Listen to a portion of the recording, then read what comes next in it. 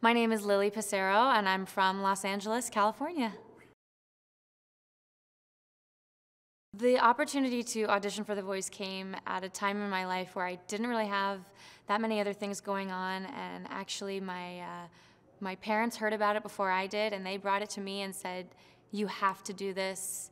It's such a great opportunity. What if you got to lose?" You know, and it was at a moment where I was embracing kind of just jumping into an adventure.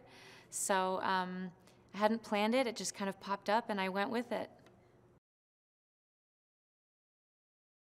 I've been singing my entire life for as long as I can remember. Definitely since I was in preschool. I would get up on the lunch tables and sing for all my teachers. And I was raised in a musical house, so I think I have been singing for as long as I've been speaking. I think maybe he saw an email about open calls, something of that nature, and then passed it on to me. And you know, my parents believe in me so much. They're so supportive. They believe in me more than I believe in myself a lot of the time, and they just wanted me to jump and not be scared and take the opportunity to grow and be better and have something exciting come out of my talents and my passion. I'm a waitress. I graduated college in 2012 and I've been living in LA since then. I grew up in LA and I went away to school and then I came back after I graduated.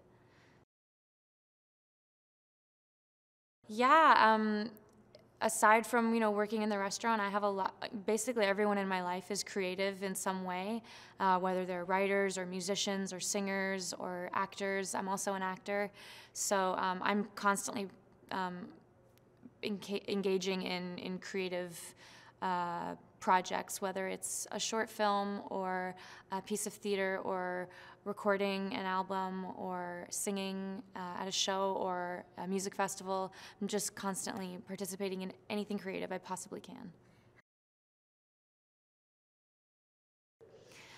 This experience has been really great because it requires constant professionalism, and you know, nothing we're doing is super crazy, or, you know, I don't want to say that it's demanding, but you do have to be constantly focused and constantly ready to go to be able to do whatever is asked of you. And I love having something to get up every day for that happens to be something that I'm passionate about and that I love. You know, sometimes you're asked to do things and it's kind of a pain in the butt to do it, but when it's related to this, I don't even think about it. I can't, of course I'll do it because it means I get to do that. You know, of course I'll do A and B because A and B leads to C, and C is singing on a stage in front of the world. And being surrounded by so many other super talented people. My blind audition was a breakthrough for me. I've always struggled with insecurity and self-doubt, and my mind has a habit of running away with itself. You know, you overthink a situation and suddenly you've shot yourself in the foot and you're holding yourself back. And with the experience of the blind, I finally got to a place where I realized I couldn't possibly be any more prepared than I already was. I had done absolutely everything I could do to prepare for that moment, and I couldn't be nervous anymore. And I almost said to myself, how could you possibly be nervous? How dare you be nervous right now? This is an opportunity and a moment to experience something you've always wanted to experience. And you only get one first big moment, you know, one first, I've never done this before. The first time you achieve a dream. And I knew if I didn't soak in every bit of joy in that moment, that I would regret it. And in realizing that, I was able to walk into the situation more excited than I've ever been in my entire life. So, you know, obviously there is the element of a chair turning around for you, because that means you get to be on the show and continue the journey and continue the adventure. But I knew if I focused on that, it would be another example of me shooting myself in the foot. So all I was thinking about was giving a great performance for everybody who was there. That was my goal. That was what I really, really wanted to do, was give the best performance I possibly could, because the two scenarios, if I achieved that, the two scenarios would be I get a chair turn or I don't, but at least I did the best I possibly could. So I'm singing the song and I'm giving it my all, and all of a sudden I hear cheering. And I go, oh my God, that must mean somebody turned around. Oh my God. And I forced myself not to look, because I knew it would pull me out if I looked. I knew it would give me some sort of rush of adrenaline that might shake me out of the song or something. My head started going, you know. And finally I said, okay, you gotta look. Now it's obvious that you're purposely not looking. So I turned to look, and it was Blake. And at first, I just thought, hey, wow, that's so cool. I got a chair turn. And then it went, oh my God, I'm going to be on the show. You know, all you need is one chair turn, and that means you get to go forward and continue the journey. And then I heard the cheering again, and I realized, oh my gosh, someone else must have turned around. And I look and I see it's Gwen. And I go, oh my God, oh my God, oh my God, I got two chair turns. And then you keep singing, you know, where am I in the song? You keep going, you know, you keep focusing on what you're giving to the audience. And then I hear the cheering again, and I go, oh my God, who turned? Oh my God, Alicia Keys turned around, you know? I mean, all of this is running through your head, and you just can't believe it, and you're so excited. I mean, it's a moment of pure exhilaration and adrenaline rushing through your whole body. You kind of feel like you're floating.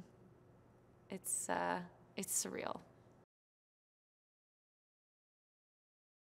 Well, so, you know, obviously you think about it ahead of time, and then once you're in the moment, any thoughts you might have had about who you were going to go with kind of go out the window, because you're suddenly standing right in front of them and looking them in the face, and there's suddenly a new dynamic, you know. I never would have thought that I would pick, for example, Blake Shelton, but I'm looking at him, and he's standing right there, and I go, well, maybe I would. I mean, he's right there, and he's so lovely. Like, he's so nice. Maybe I should pick him. And then Alicia starts talking, and you go, oh my God, Alicia Keys. Alicia Keys wants me to be on her team. I mean, and she's someone I really relate to musically, and in a lot of ways I feel like I relate to what she believes in and what she stands for. And then Gwen starts talking, and you go, oh my gosh, absolutely, I agree with everything you're saying too. And at the end of the day, you have to go with your gut. And then, of course, I mean, Alicia Keys made it. After all three of them had pitched, Alicia jumped back up again and started singing to me. She made up a song on the spot telling me that I had to pick her. I can't wait to see the episode, because I can't remember what the song even was. I can't remember what she said, but I remember it started with, oh, Lilli. And I just was, what's happening right now? What is happening? And I kept looking to the side at my family going, is this happening right now? What do I do? I wanted them to tell me what to do. I mean, by the end of that, Adam hit the nail on the head and went, you know, I think we all know who you're going to pick. So she made it impossible, but it was what I always wanted anyway, so. Although I've been singing my whole life, it was always sort of an effortless extension of me in the sense that I sang in a carefree sort of way, and I never took it very seriously. I was certainly never competitive about it. Any kind of competitive environment made me uncomfortable. So I think there are areas of my voice and aspects of myself as a performer that could use some breaking in.